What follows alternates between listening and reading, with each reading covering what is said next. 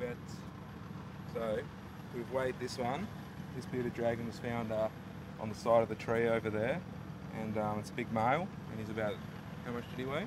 385. 385. So we can only take 1% of their body weight in blood. So that means we can technically take 3.8 mils.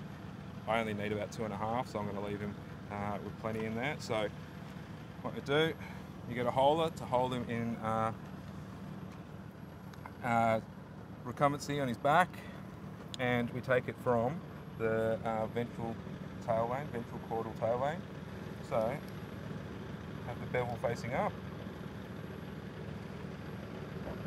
and we insert it midline. So this vein sits just before you hit the spine. So you've got to put it in, aim it at about 45-degree angle in towards the spine, and then draw back, and voila.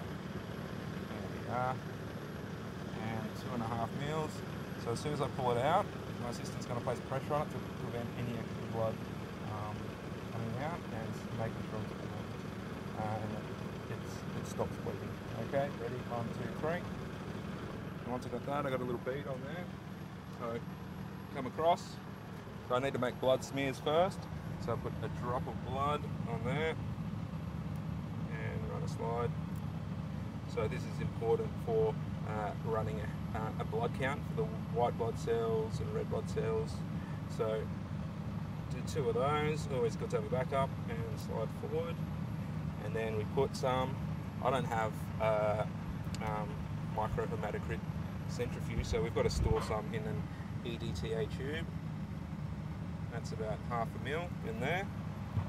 So I'll put the lid back on and just roll it a few times, because there's an anticoagulant in there. And then I put it, the rest for the biochemistry, I put it into lithium hemp, a green top tube, and I fill it up. This is a 2 mil tube, so we fill it up to 2 mils. And then we also, it's got an, it's blood plasma that we want. So that we roll it, it's got the lithium hemp in there, and that stops it from clotting as well. And later down I'll spin that out and separate the serum, the clear part.